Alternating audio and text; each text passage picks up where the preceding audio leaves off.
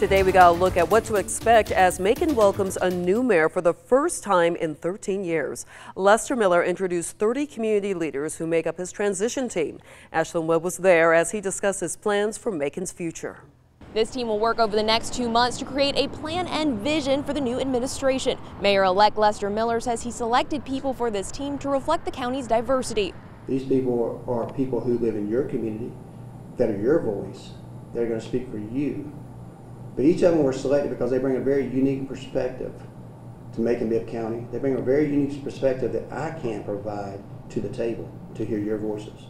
Miller says he and his team will focus on 5 specific areas, beginning with education. In order to make Macon the best place in Georgia to do business, our local government must work with our school system, so our students are being prepared for the 21st century jobs.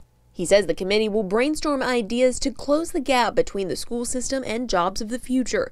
Miller is also forming a committee for public safety to focus on how we can increase the officers that we have, how we can do a better job of working with what we have financially. He says he hopes to fund a new pay scale and put more deputies on the street.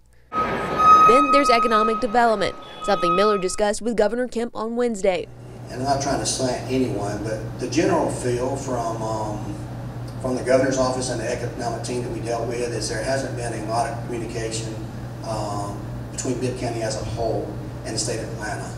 And they feel like that maybe we missed out on some opportunities for development, for some money, for some grants. Going forward, Miller says he plans to work with the governor to improve the relationship and keep Macon in the conversation.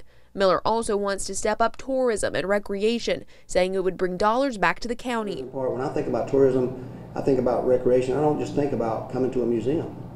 I think about passing through Bibb County and getting off on an exit that looks like trash. I think about riding down the right-of-ways to Bibb County and see grass that's overgrown. To some people that may not mean a lot. To me, that tells me everything I need to know about that community. When I travel on vacation, I get off an exit, if it looks like that, guess what I do? I get back on and I keep going. The 5th committee Miller has started focuses on diversity, inclusion, and equity. Miller says one of his #1 priorities is bringing people in Macon together. Reporting in Macon, Ashlyn Webb, 13 WMAZ News. Miller's team is also asking for input from anyone who lives in Macon-Bibb County to help with the transition. They have a survey posted on their website. Also on that site, bios of each member of the transition team. The link to that website is posted in our story on 13WMAZ.com.